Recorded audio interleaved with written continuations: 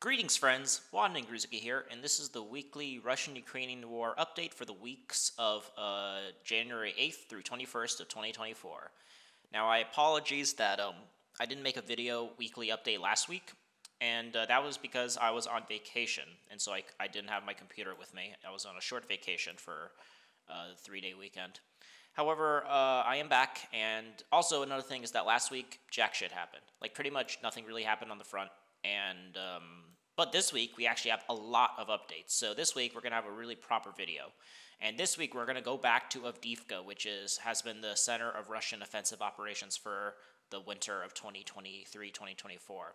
And this week, at the end of this week, basically the southern defense lines of Ukraine have absolutely collapsed. This pre-war front line has completely collapsed, and the Russians are now entering the residential area of Avdiivka. This is one of the biggest breakthroughs so far of Avdiivka, and so there's a lot to talk about. So what happened exactly? So from what the reports are coming in is that along this like pre-war front line right here, where the Russians have been trying to break through towards one of the main defense points of Ukraine in the Tsar's hut. This place right here with the fork and knife. This was on a hill, and the Ukrainians are using this as one of the main defense nodes of the southern defense of Avdiivka. Well, because of Ukrainian losses in manpower, they managed to find a place where there was less of a defense with manpower. They were able to sneak through and manage to collapse Ukrainian defenses here. And they managed to break through this line and advance and take the Tsar's hut, which is one of the main AFU defenses in the southern part of Avdiivka. Not only that, they managed to take the Sokotovka dachas right here. This was another fortified area. You can see all the trenches that are along this area. So this area got collapsed, and so now the Ukrainians are fleeing to the residential area, with these tiny houses. And not only that, the Russians have expanded their bridgehead from the Tsar's hut into this area right here, in the Stodbornya Street, and Chernonoska Street. These three streets right here, and actually confirmed geolocated footage shows Russian troops right here advancing. And so by the end of today, there was reports coming in that basically the Russians have advanced up to like this point right here along this rail line, and have captured this area. Now, we'll have to see if they could solidify their gains here. However, so they're basically, Russians are now in these three areas, have entered the residential area and have broken through out of the Tsar's hut. This basically means this is a collapse of the Ukrainian defenses, because there's only two defense nodes that the Ukrainians have in the south of Avdiivka: the Donetsk filtration plant right here, and the ex-air defense base right here. And however, I expect by the end of next week, if the Russians are able to hold this gain right here, that this ex-air defense base will collapse, and the Ukrainians will have to be forced back to their next defense line. Now they have when we talk about Avdiivka, so why I say that is because when they if the Russians are able to take the land, these three streets right here, they could cut off the supply routes to this ex-air defense base, and basically start advancing from Opitna right here towards the east, and then towards the west from these new gains in the south of Avdiivka. And basically the Ukrainians will be forced to give up this area and retreat back to what they call the 9th quarter, the 9th district right here, these area of high-rise buildings right here.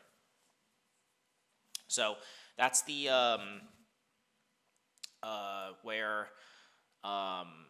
this is one of the most fortified areas of Ukrainian Avdiivka line. So this is where the Ukrainians will start retreating back to after the southern defense lines have collapsed. This is also going to be playing out in the filtration system. Now, the way they're going to do that is by advancing from Kamyanka and then expand out of there, into the residential area, as we can see from the industrial zone, which the Russians captured last month, and into this residential area right here. Because once this falls, this area will fall, and the Ukrainians seem to be retreating to this new line of defense with the cemetery, the small hospital, the church here. Basically try to kind of level the front with their defense node in the 9th district.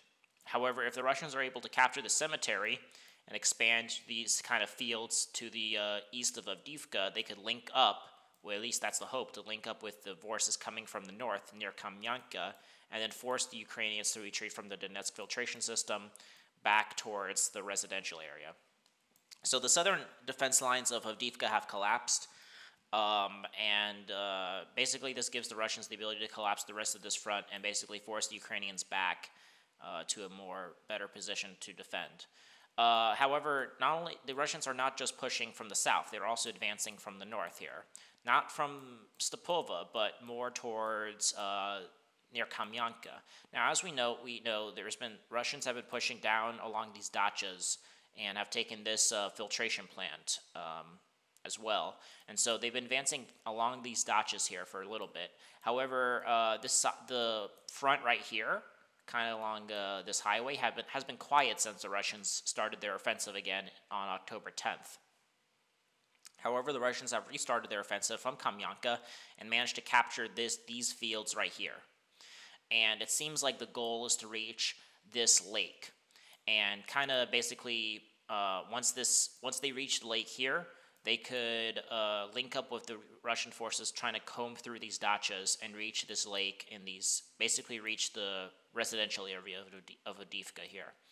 Another thing about this is that there's another Ukrainian defense node here that the Russians are trying to outflank, which is in this area right here. You could see the trenches here. You can see this trench right here, this trench. So you could see like the pre-war trench lines here and everything. And so the Russians cannot attack it head-on because these fields are mined, and so the Russians are trying to attack it from the side here. And the next place that the Russians are trying to attack is what they call the Avdiivka Quarry, this area right here. So the Ukrainians have fallen back here. They're trying to fall back to the lake, and so the Russians are trying to capture this quarry in order, or at least get towards it so they could cut off the Ukrainian grouping here and force them back to the quarry. And again, this also, if they could link up from Russian troops entering the residential area from here, they could also cut off Ukrainian troops from the filtration system. So I'm actually going to go to my Twitter thread that I made here to kind of show a little bit of what the Russians are planning here, because it gives a bit of a context here. So this is the map I kind of made. I'm going to explain it now. So let's explain what the Russians are trying to do. Now, one thing that the Russians originally wanted to do was to surround Avdiivka. This is why all the clashes were happening in the north here. They reached the rail line. They actually made a small bridgehead near Stepova. They advanced a little bit north towards Novokolonova, towards Orcheshiny. However, besides maybe capturing this terracon, this dominant height, and then also reaching the rail line, which gives them a lot of tactical benefits, they actually never managed to actually surround Avdiivka. So while they improved their tactical posturing, it wasn't an actual operational success to encircle Avdiivka. And as we saw with the battles of Stepova, there hasn't been, the Russians have not been able to advance more after they're kind of in a standstill here. And thus, it looks like the Russians have changed tactics. They're now going to advance on Avdiivka directly. So one thing is that it seems like instead of going towards surrounding Avdiivka, they're going to try to push the Ukrainians and kind of squeeze them out.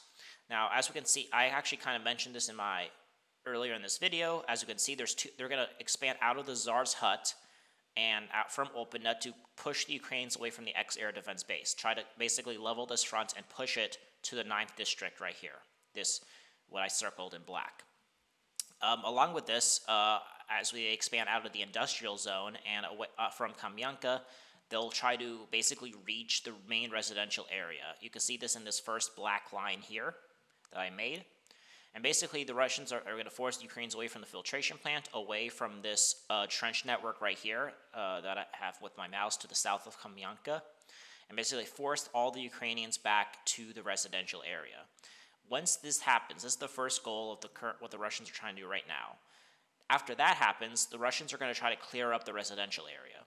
Basically, this is stage one, is to reach this black line right here. And after that, they could pretty much easily take this residential area. It's pretty easy. They're not as fortified. However, where the Ukrainian so I expect this residential area to be taken pretty easily. That is crossed in yellow. However, after that happens, there's going to be two last things that Russia needs to do in order to take Avdiivka. There is the Avdiivka coke plant, circled in black right here, and the Avdiivka 9th district right here. And since these two areas are closest to the supply routes, these are easier to supply and rotate than trying to defend these outer edges that are very hard to defend. And so, and these are also very heavily fortified, very easily. They are very good for defense, more so than the residential areas here. And so,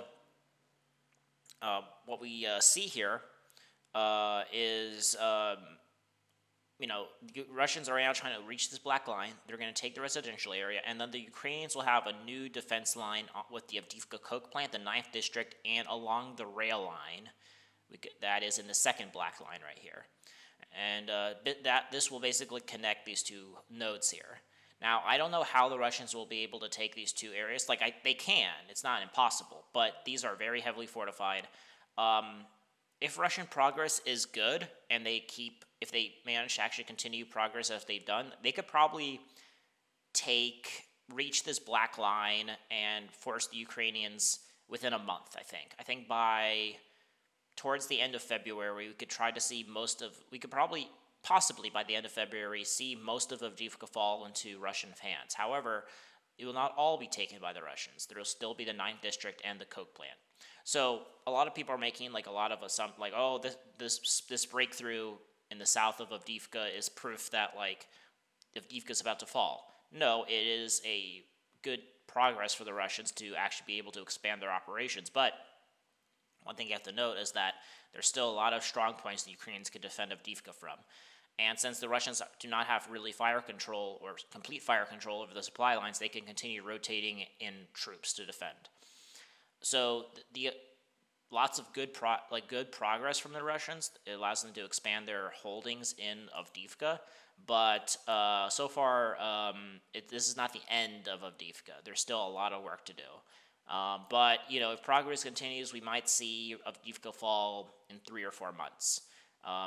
It was a little bit stagnant there, but now it looks like Russians actually do have the possibility to take it.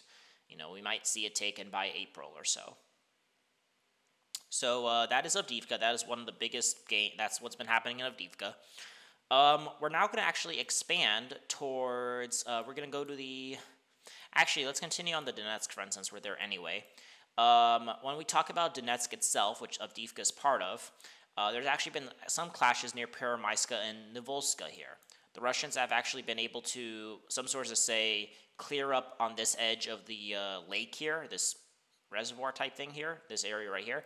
The Ukrainians have been trying to basically keep this kind of small, how do you say it, grouping here so that they could have eyes closer to Donetsk. However, they don't want the Russians to keep pushing, taking more Peremyska, because then the closer they could link up with the Russian grouping in Vodana to the north here, they could put the pressure on Peremyska on two sides and squeeze the Ukrainians out and push them towards this other village right here.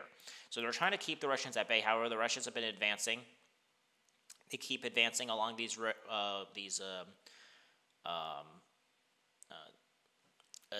houses here, and they're basically trying to link up with the Russian grouping here and reach this kind of intersection right here. And so the Russians are now pushing in Peremyska. They're obviously not going to continue taking it. Again, this front has been stagnant for over a year now, and the Ukrainians are already dug in Peremyska after they lost Pesky in the summer of 2022. And so the Ukrainians are heavily dug in Peremyska. Both the Russians are advancing here, and they're also trying to, better tactically position themselves towards Nivolska. This area is another place this is like one of the main fortified strongholds of Ukraine, because this opens up the fields of Donetsk, and this could, so the Ukrainians need to hold this to stop the Russians from getting to the north of Krasnogorivka and such like that. So this is a strong point. The Russians are trying to tactically improve their positions. Here, they're trying to advance in these tree lines. However, it is small gains. Small gains in Peremysk and Novolska for the Russians, but again, there's pressure here, and this is part of, again, the main Russian push to push the Ukrainian artillery away from Donetsk. So that's something that needs to be mentioned about. So some progress there. I'll talk about Marinka in a bit. So now that we talked about the Donetsk front, let us actually go to the next most interesting part of the front line in the Luhansk front, or the Oskol front, right here. And this is split into two parts. People call this the Kupiansk front, the Liman front, but I call this, it's all part of like the same, because they both have the same goals pretty much. And this time, we're actually going to talk about a place that has been kind of quiet for a little bit, and in this area. So as we know, the Russians have been trying to reach Kupiansk and the Oskol River. Now, the Russians have not been able to get Sinkovka. There's been lots of battles for Sinkovka, but the Russians keep getting defeated, and the Ukrainians still are holding in Sinkovka. So the Russians have not been able to batter their way through Sinkovka. And this area in the north of Kupiansk has been stagnant. Like, the Russians have been attacking, but they've been failing. And so what the Russians have been trying to do is push towards this node, right? Ukrainians have a defense node in Klishkovka, Klatorovka, Ivanivka. This area right here is very heavily, the Ukrainians are heavily defending this area. They know if this falls, this opens up the area, again, then it's just fields until they reach the south of Kupiansk. Just as they're trying to hold on in Sinkovka to prevent the Russians from reaching the north of Kupiansk, they're trying to hold in Klishkovka, Klatorovka to deny the Russians from reaching the south of Kupiansk. And that's been working. The Russians made small tactical gains, but they have not actually managed to break the Ukrainian defense nodes here. So what's changed this week? This week, the Russians have changed tactics. So from more south of this area, in this intersection of the Kharkov and Luhansk oblasts, the Russians actually made an attack across this rail line and managed to capture the village of Kromolonivka here. I don't know how to pronounce it, but they captured this village. This is one of the first. This is actually a small village. It's not like it's ground shattering, but it is a gain for the Russians, and they managed to basically break through in the south of this area. And they managed to capture fully this highway right here. What is this highway called? You would think they would tell you. They don't tell me what the highway is called, but this highway they managed to fully capture, and they actually managed to plant their flag here. And so with this bridgehead right here that they managed to expand from this rail line, what are the Russians now trying to do? It looks like and this happened towards the end of this week, so this front is still a bit fluid. However, it looks like the Russians are now advancing to the south of Kromolivka and reaching Berestova here. So it looks like they're trying to reach some sources are saying they're reaching to the outskirts of Berestova here. Some sources are saying they're now advancing towards Tabinka here. And so if the Russians are able to continue operations, like maybe this was just a one-off and now Ukrainians are sending troops to kind of defend these two villages, and maybe progress here slows down and nothing else happens. But what the Russians are hoping to do is that if the Russians could improve upon their progress here in the south of the Kupiansk frontier, they could take Berestova, they could take Dubivka, and if these villages fall, not only will then this open up the front towards the Oskol River more to the south, they could then flank Ukrainian positions in Klishkovka, Klatorovka, and then the Ukrainian grouping here will collapse, and thus the Russians will be able to expand towards the Oskol River. So a lot of progress, this is a promising development for the Russians. But it remains to be seen if they can exploit that to collapse this kind of area right here and reach this area of the Oskol River. Because then they could roll up to the north and, and then begin the battle for Kupiansk. But again, they have to break through Tabivka and Pishana here, and also then outflank Klishkovka, Kratolovka, because this Ukrainian defense line right here is preventing the Russians from being able to reach the Oskol. But this capture of this village right here, after breaking through this rail line, threatens the Ukrainian positions here. So this is something that had to be talked about. So some progress there. We'll see how that area continues. In the Liman area of the Luhansk front, there's been some progress in the Severbranka, Servetsky Donetsk forest here. The Russians are expanding to the south of Dubrova, and trying to capture trying to basically not have the Ukrainians be so close to this kind of outskirt. This is the front line up near Kremenaya, and this is like the Ukrainians are all over these forests, and this is like kind of the front edge position, and so the Russians are trying to keep it. And so in order to do that, they're expanding to the south of it. So they're putting pressure on the Srebrenica forest. We mentioned about last video about Russian positions trying to reach the Zhirbets River here, which is the first step in order to reach the Oska River. However, from sources, it looks like the Russians have been stopped on the outskirts of Terny and Yampolovka. Well, not the outskirts, but the Russians managed to capture some fields and everything here, but then the Ukrainians sent reinforcements here to hold the line. They do not want to lose their bridgehead here because they know if the Russians continued and took Terny and Yampolovka, they could advance north and take Nevsky, Makivka, and basically flank it from two sides and collapse this area, because then the Ukrainians will have to make a new defense line to the left bank of the Zhirbets River. So the Russians are pushing here to put pressure, but the Ukrainians are trying to hold on. I think I had a thing here that explained it. Nope, not an Avdiivka here. Give me a sec. Yep, here we go, I think. Is this the area? What was it? Oh, yeah, no, it's something else. Never mind. Anyway, so that's the Luhansk front. The Russians are trying to reach the Oska River, and the Ukrainians are putting up a very tough fight here. But the Russians are finally making some gains here. So we'll see if those gains could lead to something else. So far, small gains, but gains nonetheless, and that is more that can be said in the last few months there. Anyway, let's go to the Siversk front and the Bakhmut front. This front is kind of, let's talk Bakhmut first. Now, nothing big happened in Bakhmut, surprisingly. This was actually one of the places where there's a lot of action. However, there's been a slowdown in operations here. However, the Russians have raised their flag in the northern part of Bogdanovka here. However, with Russian troops in basically proving that they're in the northern part of Bogdanovka. However, just because they raised their flag, that was a bit premature on their part, because the southern part of Bogdanovka, this area right here, is under complete Ukrainian control.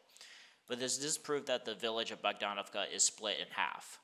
The Russians are basically trying to take the Popovsky forest right here, and they are trying to basically take this forest right here, because these need to be taken in order to take Bogdanovka and start their advance towards Ivanivska here. There's also been some clashes in Klishivka here. So the Russians are battling for the hills. No one's really battling in Klishivka itself, because if the heights and the hills fall in the north of Klishivka, then Klishivka falls. In that end, the Russians have actually been advancing in this area right here. This is another hill right here, and the Russians are basically trying to almost capture this hill right here. This is another hill in Klishivka, and the Russians actually managed to capture most of it in the last week. They captured this hill right here, and basically maybe they could link up with the dominant hill, this hill right here, will allow the Russians to link up and capture this strong position right here. But the Ukrainians are still on this hill and on this hill right here, this forest line. And so they cannot capture Klishivka until these two hills fall. So the battle for the Klishivka hills is ongoing. But they are needed if the Russians want to take Klishivka and Drivka and push the Ukrainians back to the canal and towards the kind of hills of Ivanivska, or the forest lines near Ivanivska. So some small progress here, but the Russians are still there are still clashes in Bakhmut. Now let's actually talk about something where there's actually been a lot of progress. Let's talk about the Siversk front.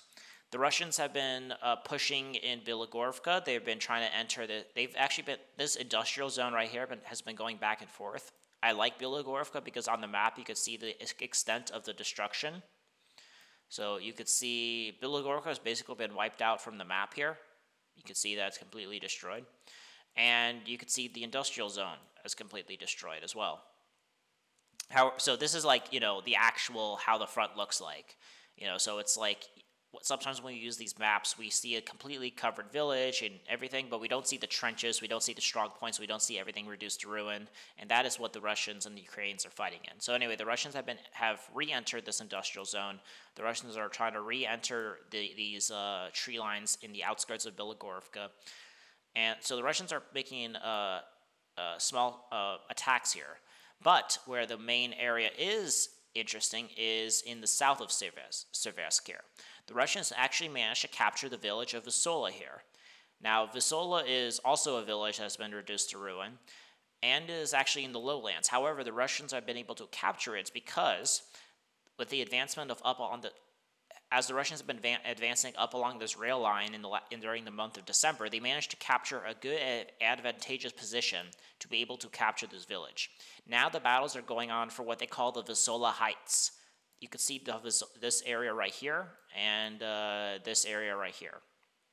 You could kind of see with the map you can see the kind of some small trenches and everything here.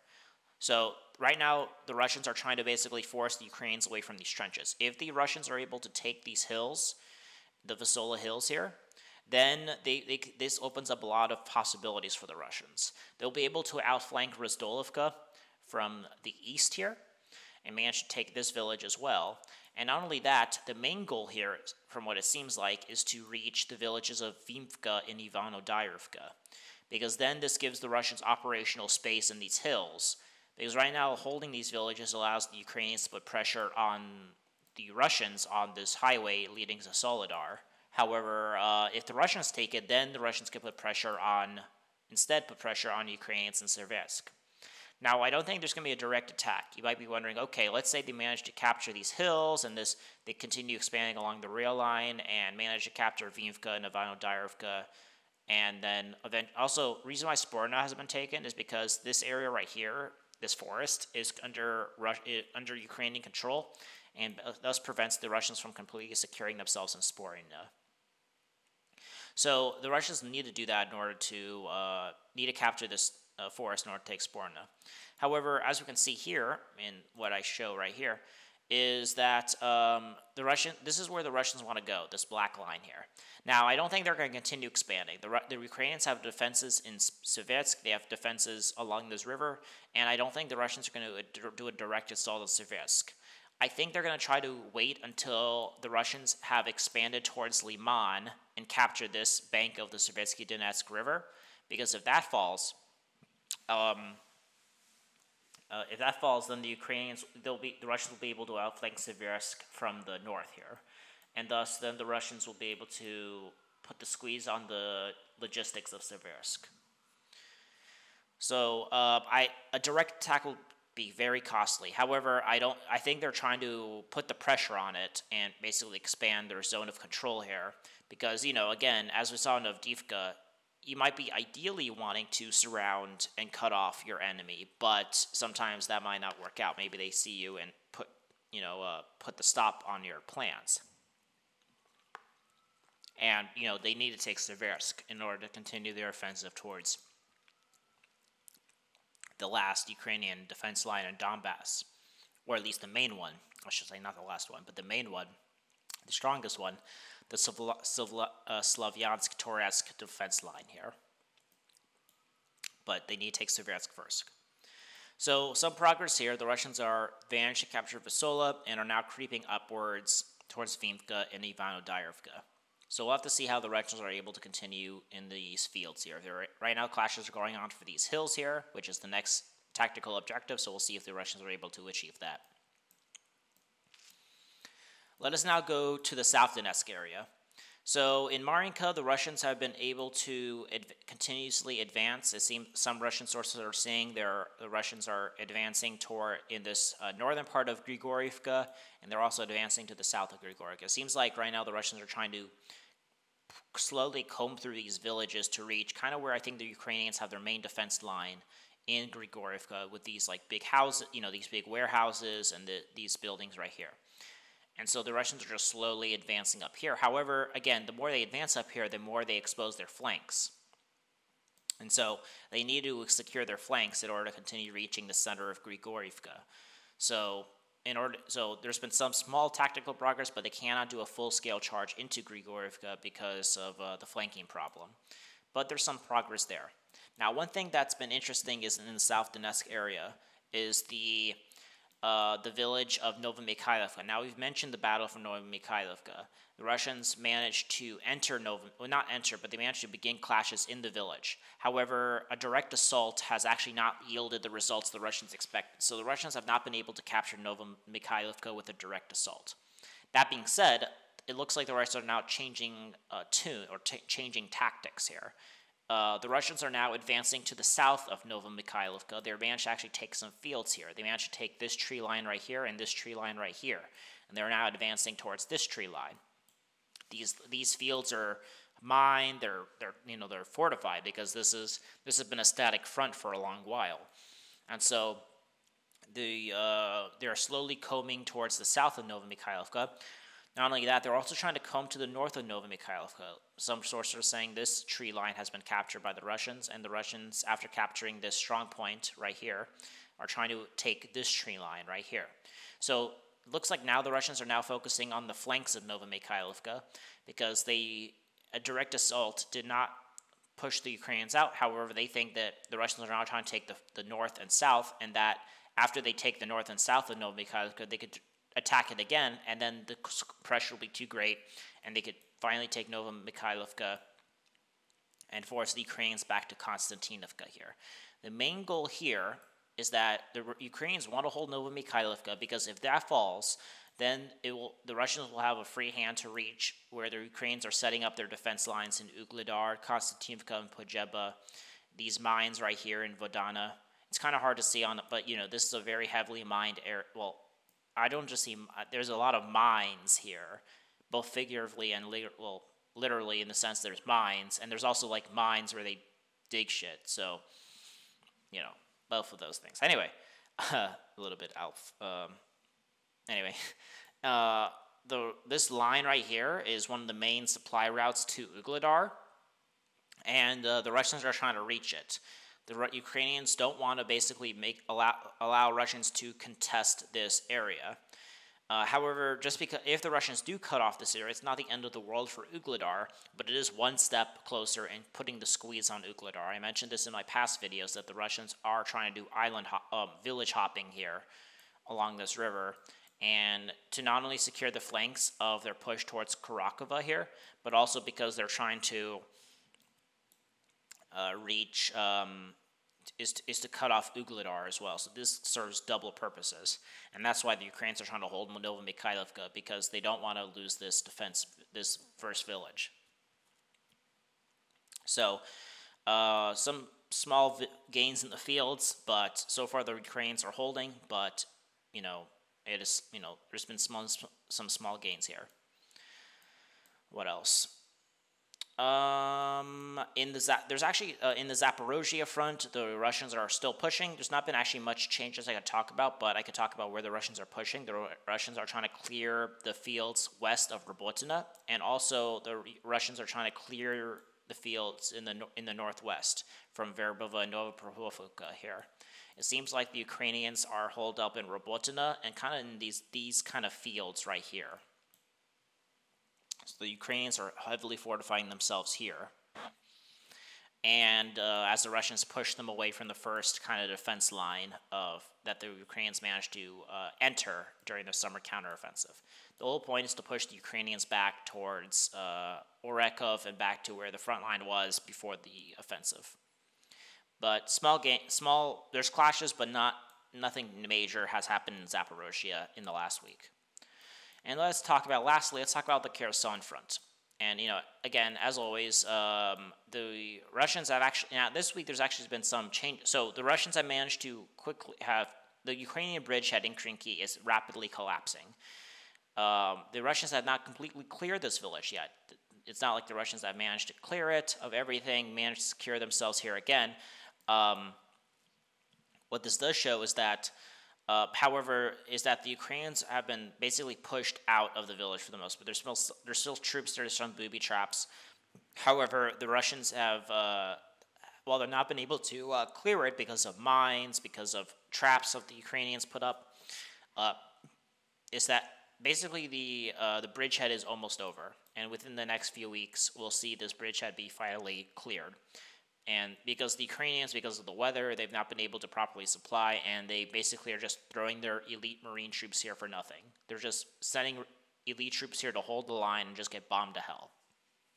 Yes, the Russians have actually been losing some troops and equipment here because of the abnormally strong Ukrainian defenses here. However, this bridgehead's going to be over, and the Ukrainians are going to retreat to the left bank of the Dnieper River here. So that is Krinky is going to fall in a matter of a few weeks, and yeah. So yep, that is basically it. That is the extent of the battlefield changes these last 2 weeks. And I will continue updating you with what happens. So I hope you guys like this video. Give it a like and share it around. And you know, when you like it, it basically helps me out. And if you want to see videos similar to this one, be sure to subscribe to my channel and also comment your thoughts as well. So aim high and wander on.